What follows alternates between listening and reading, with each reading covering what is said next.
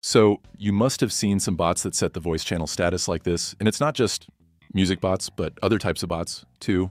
The thing is, how are they doing this? And I'm saying this because Discord has not documented this feature yet, nor has Discord.js. So this is a hidden feature that some people have found, and some so-called developers add it to their bots, claiming that it's rare and impossible to find, just to make their bot seem unique. After hearing this, I started researching on it, and within 30 minutes, I found 3 ways to do it. So I thought, why not share this with you guys? I'll show you the first way, which is to directly call the Discord API. So before we begin, let me tell you that this feature has not been documented by Discord, and Discord.js does not support features until they are officially documented. That's why we are using the API. But this might stop working anytime without any notice. So yeah, as long as it works, you can use it, and maybe Discord will document this feature very soon. So let's get started. First, we need to define Axios here. And yes, the entire source code I'm showing you is from my music bot, which has many features and commands. I guess over 20 commands and filters. So if you want this bot, there's a link in the description to my Patreon where you can get it. Again, I'm doing this in my music bot, but if you want to use this feature for something else, you can. All right. After defining Axios, make sure to install Axios by running npm. Install Axios in your terminal. After that, this file I'm in is player start.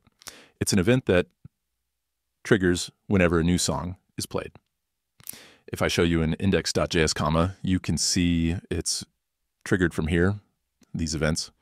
We're sending them to specific files. Well, I won't go into too much detail, but I have a music bot series with Lavalink on my channel. You can check that out if you want to understand this better. Now, let's define 2 things first, the status and the voice channel ID. First, I'll write const channelid =, and here you can paste your channel ID. You can copy and paste any specific ID, or if you want to get it dynamically, you can do that too. Since I want to get it dynamically, I'll use player.options.voiceid2 to get the ID of the channel where the song is playing. After that, we'll define the status.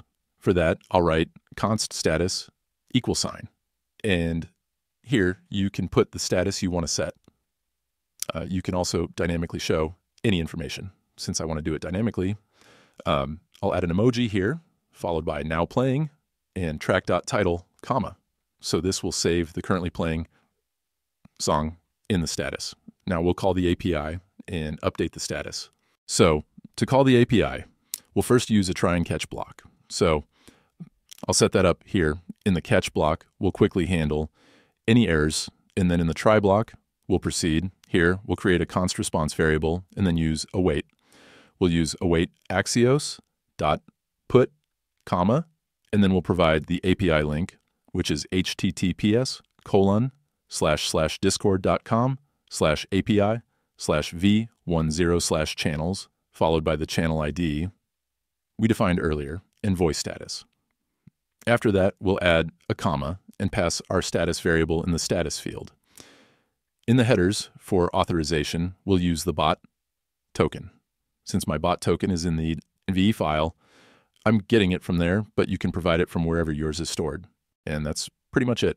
Now, I start the bot, go to Discord, play a song, and you can see it's setting the status. As I mentioned before, you can use this for something else as well. It's not necessary for it to be a music bot. Also, it's not necessary for the bot to join the voice channel. The bot can set the voice status without joining the voice channel. So yeah, if you like the video, please make sure to like and subscribe.